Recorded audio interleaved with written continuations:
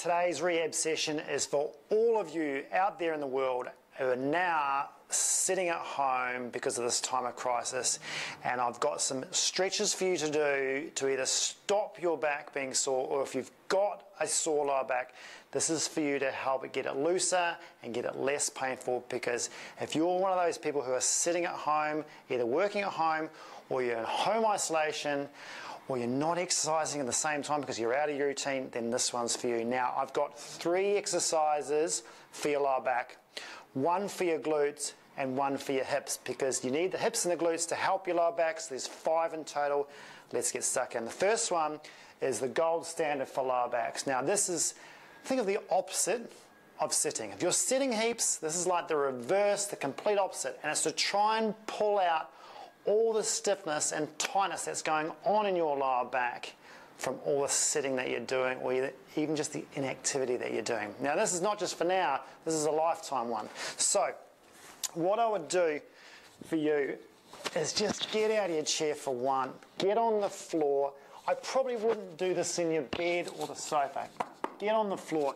Now, this one's called McKenzie extension because it's named after an amazing New Zealander, of course, called Robin McKenzie. Now, this one here is to reverse the sitting flexed position. So, if you notice what I'm doing, hands directly under shoulders. Now, when I push up, of course my pelvis is going to come off a little bit, but I'm trying to keep the front of my pelvic rim bones on the ground, okay? So your pubic bone, if you like.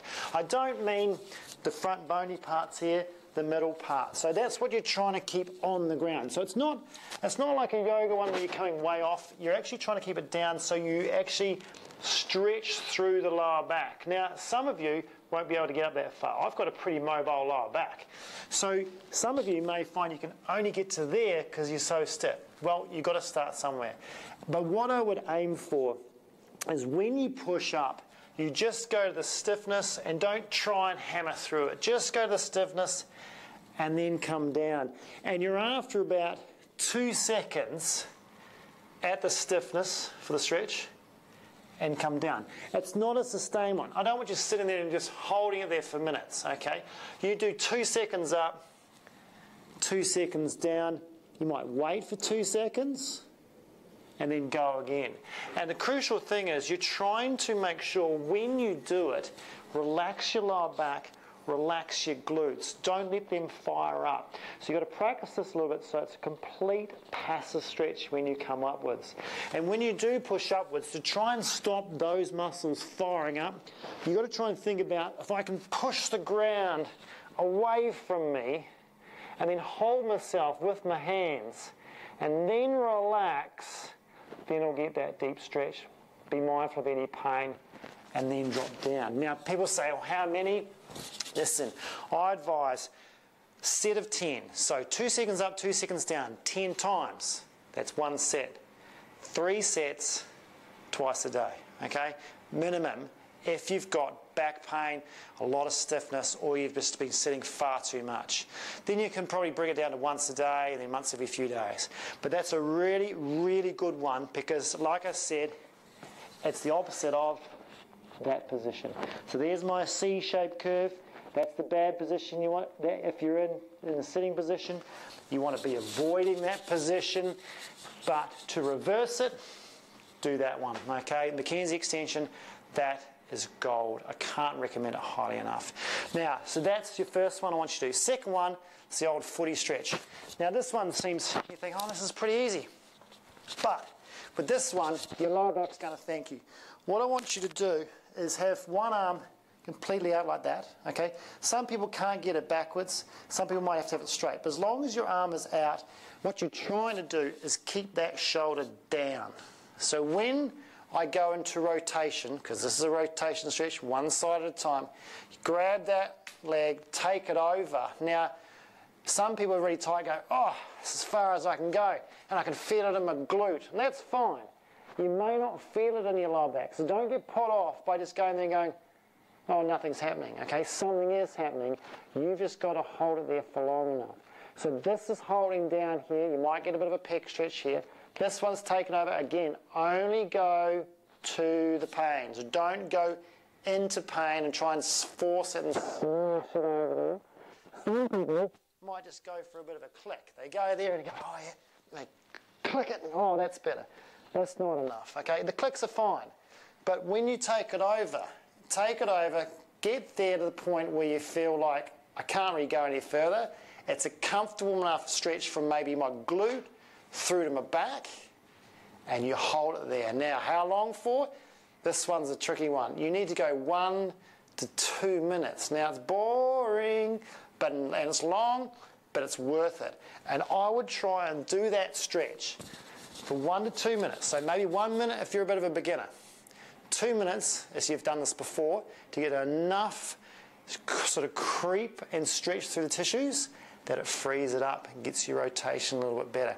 And that rotation helps you with the flexion, helps you with the extension, okay? So it frees you up in all those directions. So that one has to be followed up. You've got to do the McKenzie one, you've got to do the rotation one. Now, you don't have to do all these in order. I'm just giving them orders for today, but you can mix it up a little bit. You can do one set of each and throw it around. I don't really mind, but see if you can get both sides done for 1 to 2 minutes, 3 times both sides. So that's a lot, right? Maybe sort of 6 to 8 to 10 minutes of stretching, okay? But give it a shot. I'm sure you'll find it'll be really helpful. Now, once you've done those two, okay, and if you're that sort of person who's got really tight QL muscles in here, extensors are just really rock hard, you put your finger in there, you go, oh, it's really tight, you may find you need a little bit more. And this is where the third stretch comes in. So this is your QL stretch. Now, your QL stretch, this is, listen, you can do QL stretches all over the internet. They've done in different ways. This is what I like. I think it really works. So if you're going to do the left-hand side, now I've done a lot of videos on this before, but I'm going to show you again. If you're going to do the left-hand side, you put your right leg out. So left-hand side, right leg out. You try and grab that. Now some people who are super, super loose in their hamstrings and like that will be able to straighten that and grab that and they feel nothing, okay? Most of you who are tight won't be able to do that. Bend the knee. And that does take off the side extension problem going on in there. Then you try and reach forward. Now, some really stiff people won't even be able to get there. But if you're one of those persons who can get to that point there, you may find that's a big enough stretch already. Then you try and keep that knee down. If this knee's coming up like this, you try and push that down, which will open you up through the hip, which is also really good. Keep that there, and then try and rotate your upper body around. So if it's your left-hand side you're stretching, you're rotating your left shoulder back to there. Then from there, with this right leg, just take it out a little bit, and then you're going to try and use your right arm to pull yourself down, right down, so your chest or your rib cage comes closer and closer and closer to that thigh. Now you're going to start feeling that stretch all the way through. You might feel it through some of your obliques, through your lats, down through your extensors and into that QL. And that's where you've got to try and stretch. Push it there, push it back, tilt over, and guess what? Again, this is a hold. So 1 to 2 minutes in this position, both sides, 2 to 3 times. Okay, it's a lot of stretching going on.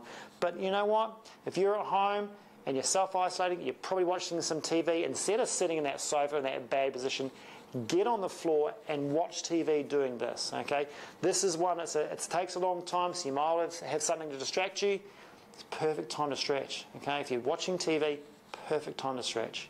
And just get stuck into that. Now that's really going to open you up. Now the only caution with that is if you've got a current, really acute lumbar disc bulge or herniation problem that you're battling with, that might be too advanced for you. But if you've got a normal back problem, as in it's just stiff, it's a bit tight, okay, it's getting a bit sore, give that a shot as long as you're doing the extensions and the rotations.